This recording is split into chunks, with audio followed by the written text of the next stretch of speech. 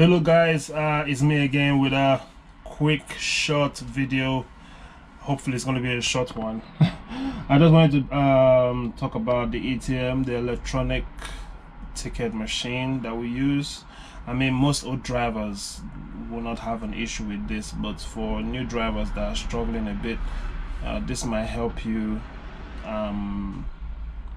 in terms of difficulty or trying to log in or trying to get curtailments and other good stuff. But before we do that, I want to thank you guys for subscribing to the channel. You guys are the best. I appreciate you guys, and yeah, your support makes me put out these videos, and I can't thank you guys enough. Okay,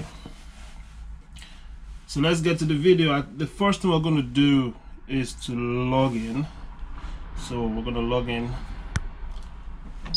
We're going to press the enter button. We're going to log in our details.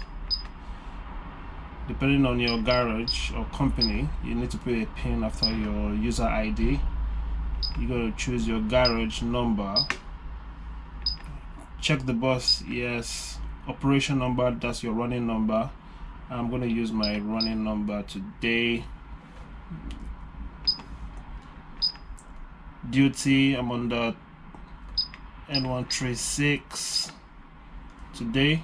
So most times when you're trying, most for the late drivers, you know, when you're trying to log in your night bus, we don't have any alphabets on the dial pads. So in order for you to look for your night bus on your route, you need to use the scroll button up and down. So here we have 436, so you're going to use the scroll key to look for your night route. So looking for N136. So yep, N136. I'm going to put our trip.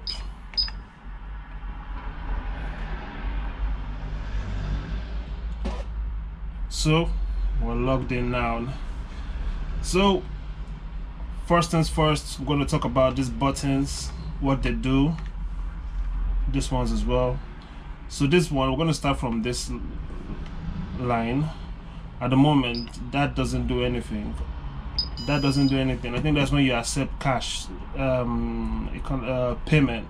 If it registers here, then yes, you can actually click it and see whatever information you're going to get. But at the moment, it's saying cash fare not available, so we don't have any scan into the system yet. So that one, nothing, nothing, nothing, nothing. Okay, so the next one we're going to look at is this button, and that one says reader. So we're going to click the button, and it says reader's okay. So I think that means that your Oyster reader is working fine, so there's really nothing to do there. To exit, push the C button. That's your dial pad. This is your dial pad. So we're going to use try the card button here. So now we have three options: card details. So if you have, sometimes you get these passengers that board your bus, and maybe because they are on a job or something, their company might require them to get a receipt of their expenses. So if they ask you for a receipt, if you have the time to issue them a receipt, you can click your card details right here, and it say touch Oyster card. I'm gonna grab my Oyster card. Where is it? Okay, so it's gonna say touch Oyster card. You're gonna touch your Oyster card. Yep, and all information about that Oyster card is going to be displayed on your system, so you can print their statement.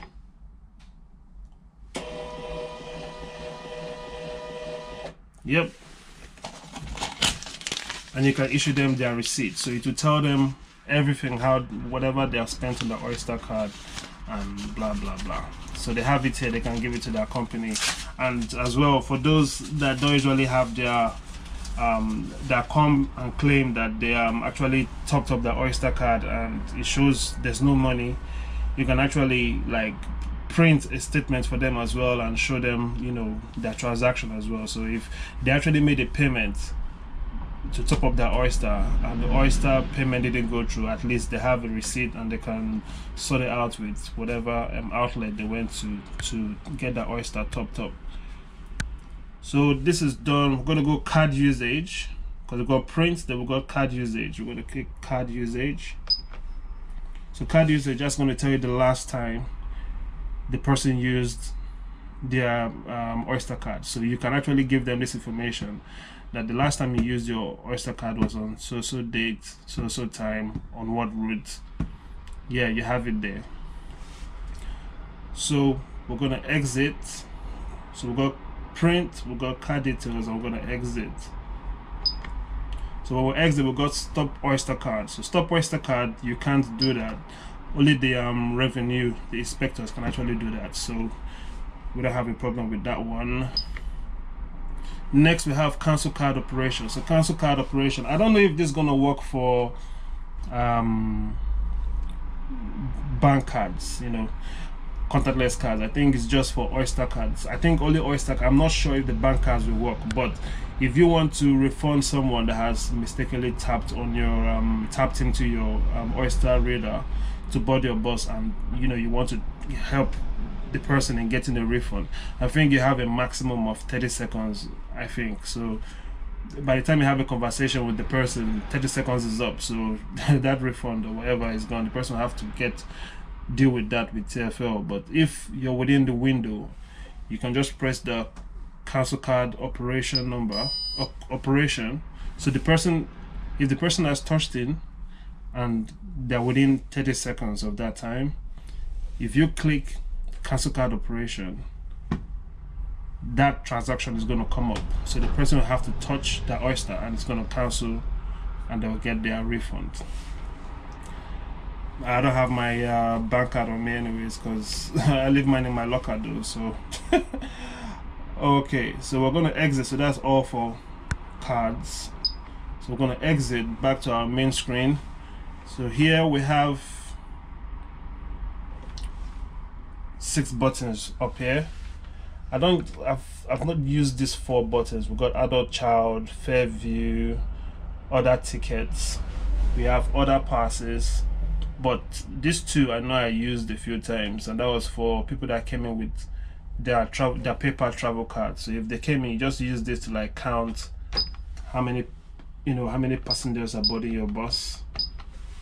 You know, you got wheelchair as well, so if you had a wheelchair, you would count how many wheelchairs you've had in your bus as well. I mean, that's how far I know about these 2 buttons, but for the rest, I don't have a clue, but I'm sure they're the same. Anyways, okay, so we're going to go down to the red button down here. So we've got end journey. So of course we all know what end journey means. If TFL puts a call out and require us to accept certain passengers from certain stations and give us our LUL code, we will need to put in that LUL code, so those passengers that are leaving those stations won't be charged an extra fare for their travel. So what we're going to do is we're going to end journey, and you're going to click your enter.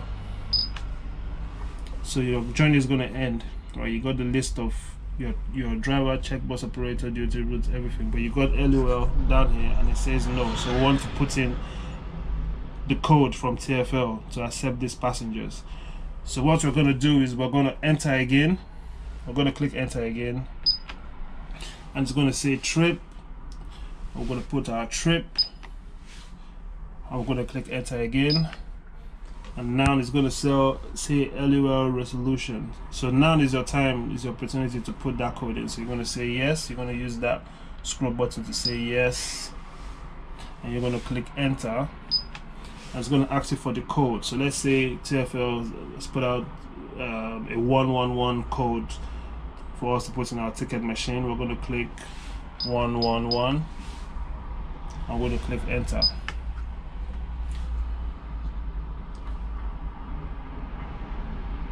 So at the moment you can accept passengers from the stations that want to get to that destinations without being charged extra.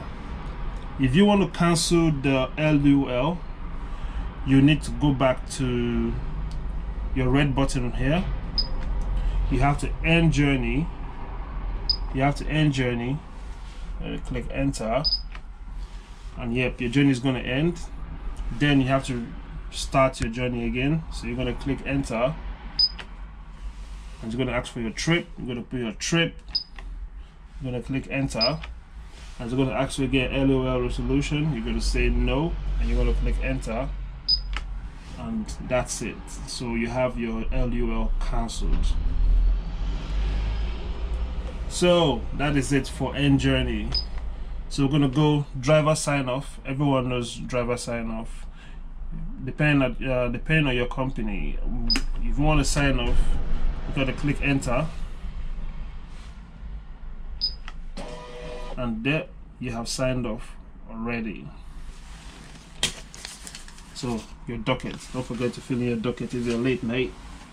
All right, let's quickly sign on again.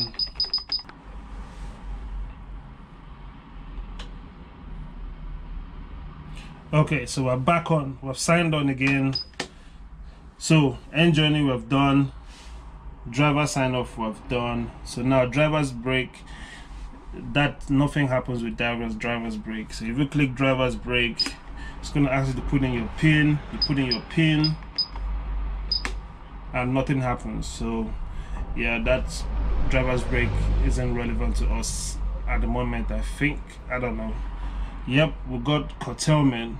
So curtailment, of course we know curtailment. You click a curtailment, give your passenger the ticket, the transfer ticket. Next we have driver functions menu. We will click that. We're going to have inspector. So sometimes you're pressing buttons and the receipt for the inspector doesn't come out. So it happens to me sometimes, I do forget. But the easiest way to get your inspector tickets out is with the inspector says his number is 1111, like 41. So you're going to give inspector 1111. So 4 numbers, click inspector. That's your ticket for your inspector. So you give your inspector his ticket. Then we got paper status. So let's see what our paper status is. So at the moment we have 621 tickets left. So that will give you a rough idea of how many till rows or ticket rows you have. So of course 621 is a lot. So yeah, that will do us for the day.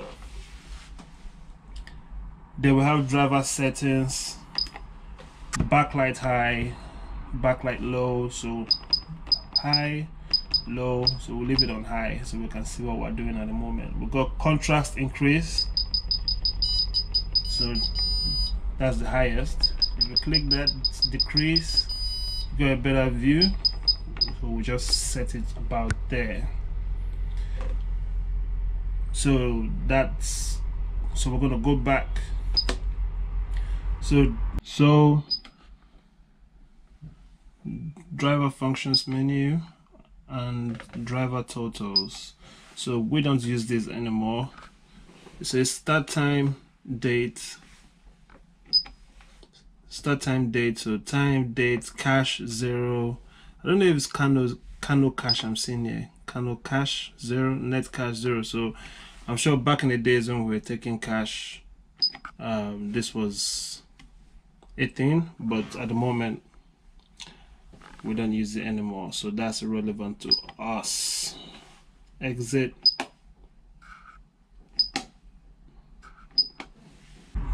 End journey done, driver sign off done, driver breakdown, curtailment done, driver functions menu done, readers we are through with that, and cards we are through with that. So that is it. Quite I don't know, it was, hopefully it's not a long video, but yeah, that is it. I hope this video was helpful. If there's 1 or 2 things I missed, please be sure to leave it in the comments. And yeah, I will see you guys in the next video. If you're new, don't forget to subscribe, like the video as well. I appreciate you guys and thank you guys so much for your support. And yeah, I'll keep getting the videos out. Thank you so much and take good care of yourselves, guys. Peace.